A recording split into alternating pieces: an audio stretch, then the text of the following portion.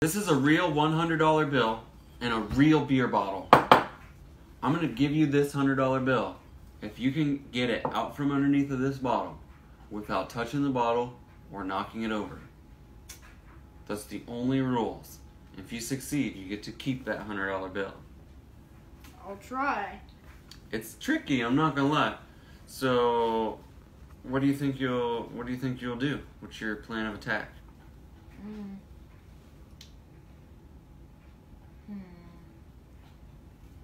Maybe. I'll give you multiple tries. It's fine. Okay. Well, maybe if I just. This is gonna be frustrating. What would you buy with $100, Carson? Honestly, I think I would save it for something like new that maybe comes out. That's a good idea.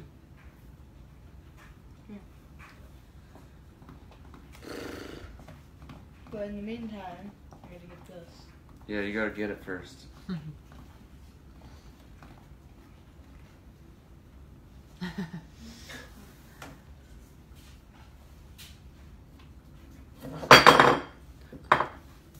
You can do better than that.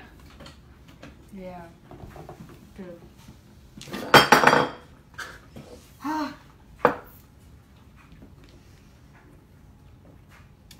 Think about a way you can influence that bottle without touching it.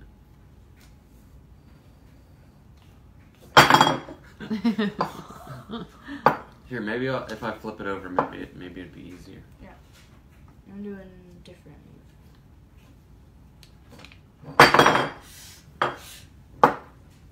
So you're going the long way. What happens if you try and like do something with the short way?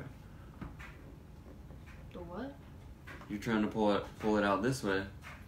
What happens if you try and like pull it off? I mean, I don't want to help you because that's my $100 bill. Oh.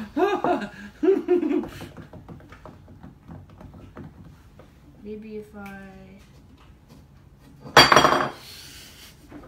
Here, let's flip it back over. How about this?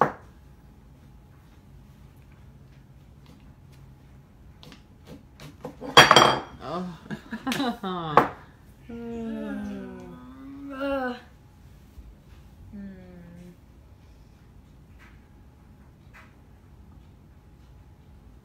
Maybe if I just. Watch out. I'm going to see you.